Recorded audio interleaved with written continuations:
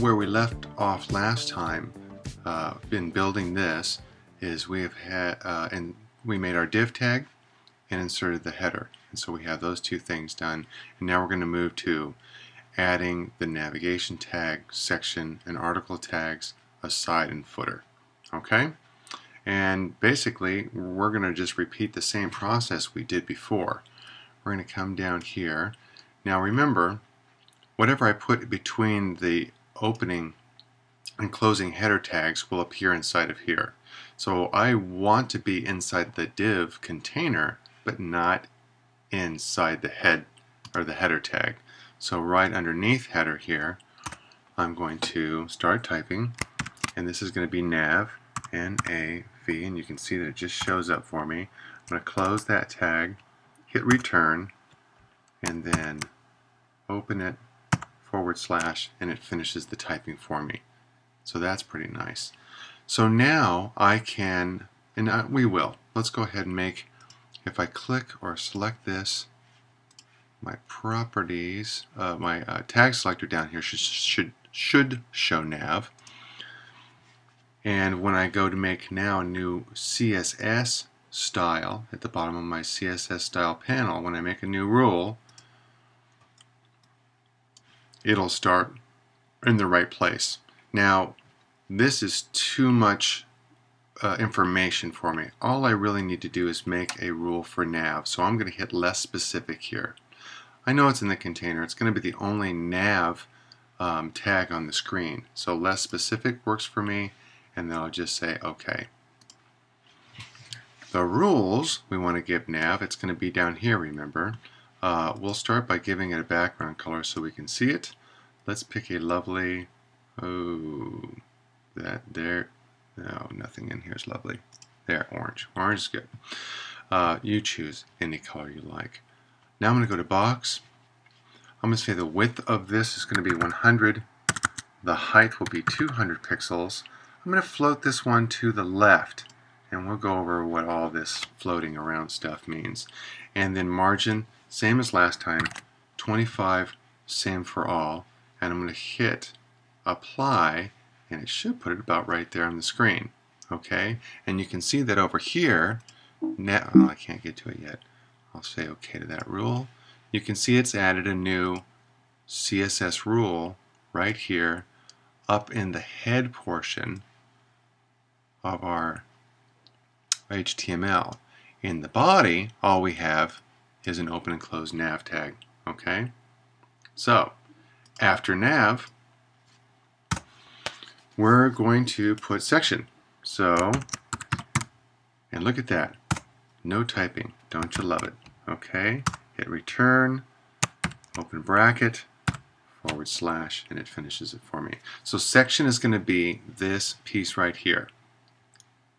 Right here, okay? We'll come back and add the articles later, but we're just going to put in the tags for the aside and the footer next, okay? So over here, let's do this.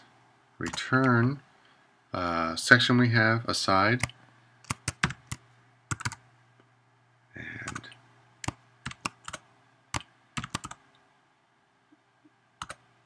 footer.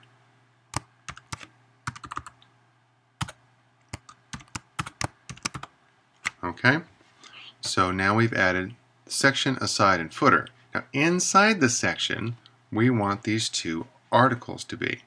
Okay, so if I click here on the first section, the open tag, and give myself a couple of spaces, I can type article and close it. And I want two, so I'm just going to copy, Command-C, and paste that. So now I have my section has two articles, one here and one there. You can't see them, they're there. We need to make some styles for them to make them work. Okay, so with this on section, I want to see this tag down here. This lets me know that when I make a new rule, that's going to be included in it. So down here, new rule, it's again, I don't need the word container, so I'm going to make it less specific, just the tag section. Say okay to that. We need to give it a lovely color. The background color will be oh, that's lovely. Okay. The box, the width on this is going to be 250 pixels, and oops, 200 high to match the navigation. And we're going to float this one also left and the same space around. We'll apply that, and there's our section box. Okay, so I'm going to say okay to that.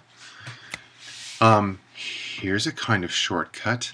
The next one we're going to make is the same size as this box. So if I look over here under my styles, if you see this, just twirl this little arrow open, and you can see I have the huge cursor now. Never mind. And I'm going to use navigation. I'm going to click on navigation, and then I can either control click or right click on navigation and duplicate. And when I duplicate it, it opens it up here, and then all I have to do is type aside and say OK, and it creates this one with all the rules, only now it's only being applied to a side. If I want to change the color, I can go here, and I can change the color down here, or double click to open that dialog box again, and then go change the color here. And of course we'd like it to be this color right over here. Okay, so now we have the aside. Last is the footer, and it's a lot like the header as far as size and everything. So I'm going to go to the header. In fact, there's something I want to change in the header. Right now, I want to change the box to also float right or left. And I'll say OK to that. Didn't change anything here, but it will change it in some browsers. I am going to right click or control click on the word header, duplicate it, change it to footer, say OK. Now it's too wide, so I'm going to change footer, and I'm going to go down here and change it this time. My height is 100 pixels, and I'll just change that to 50, hit enter, and now it fits on the screen. The color needs to be this color exactly. Oh, that's perfect. I've designed this very nice, I think. Okay, so now we have all the parts in here. And so I'm going to save, because that would be a good thing to do. Like I said, get in the habit of going save all, okay? And that's Control-Command-S on a Mac, just to save any other documents that you happen to have open. Later you're going to have a lot of documents open, and you'll want to save everything so you don't, close something without saving it. So save all is a good habit to get into. Now, we're going to type in this box right here to put some text up there. And it's not always easy to get the cursor exactly where you want it, but that's it. If you can see that, let me see if this will zoom in. See the flashing insertion point right there? It's inside that box.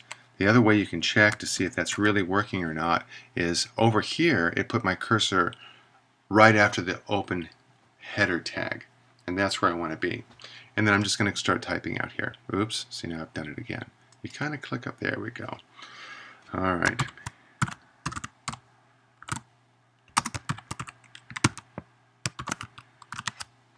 Is home, I don't know, doesn't matter. Okay, so there's that.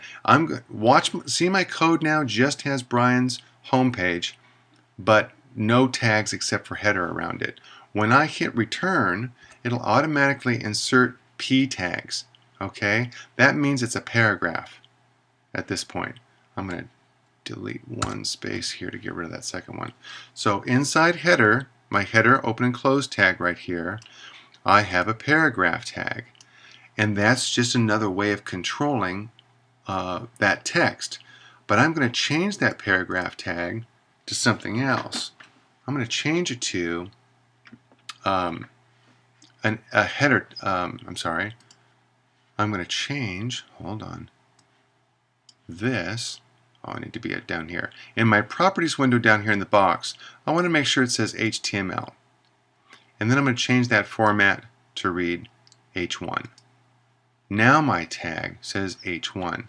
And all these things are for is controlling the text that's tagged with them.